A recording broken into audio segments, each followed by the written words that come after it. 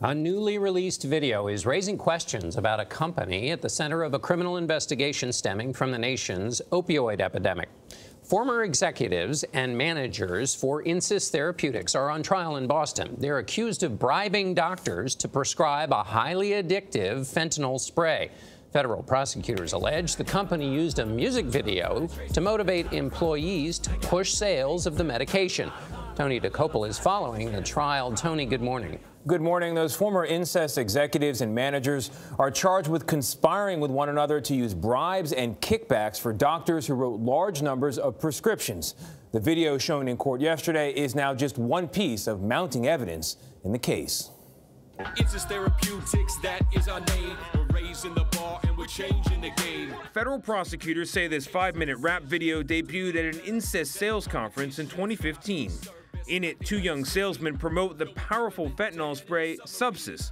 The message: encourage Insys sales representatives to push doctors to increase the strength of Subsys prescriptions until a patient reaches the adequate dosage.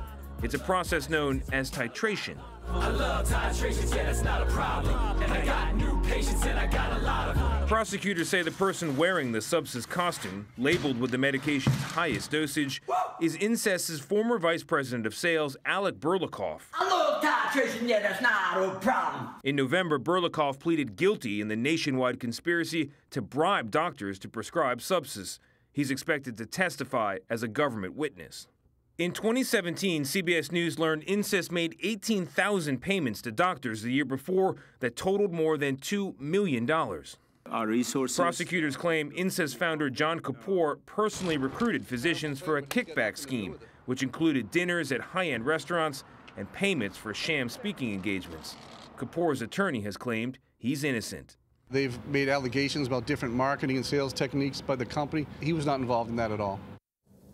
Since the Food and Drug Administration approved Subsys in 2012 to treat severe cancer pain, Insys has reportedly disclosed more than 900 substance-related deaths to the FDA.